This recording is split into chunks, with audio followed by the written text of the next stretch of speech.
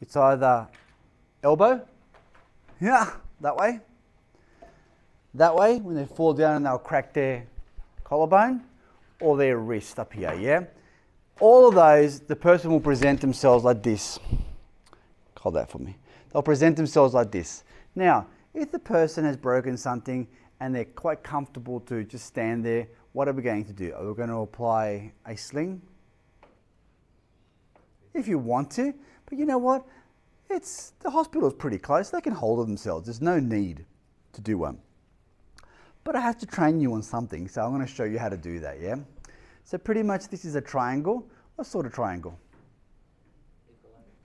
Isosceles, actually, but you were close. All right, so what we're going to do, we're going to point the arrow into the sky and long ways that way, yes?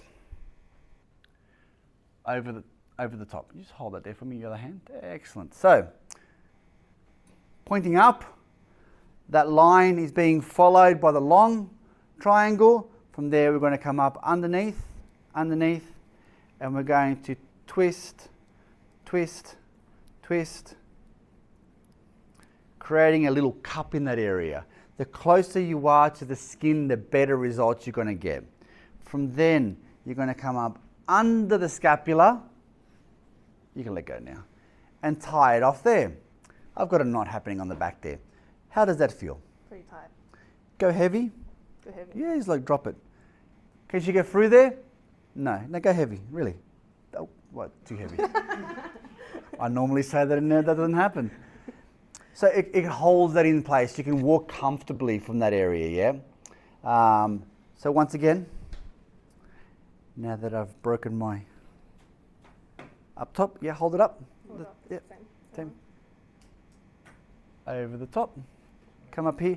What's really important is to bunch, bunch, bunch really close and going under.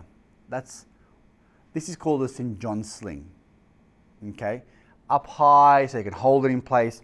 If we were bushwalking, I may put another one underneath her armpit around here just to hold that in place. I don't want broken bones moving around that much, yes? That's number one. Number two, this one. Hold it. So this is, I've broken my forearm. Yeah, I've broken my forearm, so I'm going to do slightly different. All right, so with a forearm break, still a triangle, but I'm going to face towards that area, yes? See the triangle? I'm aiming towards that area there. The other one that you can get underneath. Oop.